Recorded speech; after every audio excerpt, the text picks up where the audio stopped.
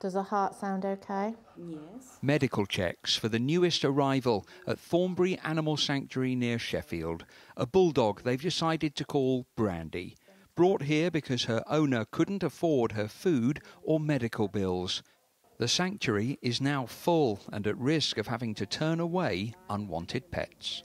That dog's coming to us because the owner of Brandy's using a food bank, so he's struggling to feed himself, and having the cost of feeding Brandy as well is an additional pressure that he just can't afford.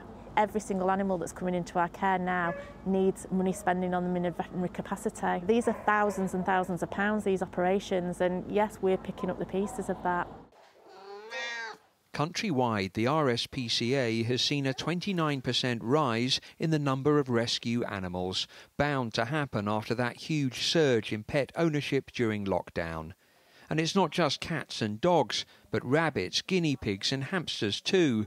And now the squeeze on finances is making it worse. We have been fearful right since the beginning of the pandemic.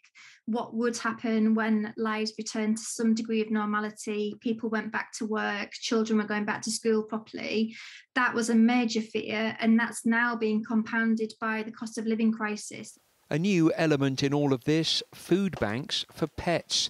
The charity Blue Cross now has 3 in the north of England and 1 planned for Wales. Very much a sign of the times. We have seen well over 100% increase this year on the same period last year. Predominantly cats and dogs. We are starting to help a few more small animals now, rabbits, guinea pigs, hamsters, things like that. We prepared for it from Christmas. We started to try and get more donated food in because we kind of foresaw there might be an issue coming. We were quite surprised by how fast that came. It has been fast, the cost of living biting in every way, and leaving pets like Brandy without a home until the sanctuary here, under more pressure than ever, can find her a new owner. Peter Lane, 5 News, Sheffield.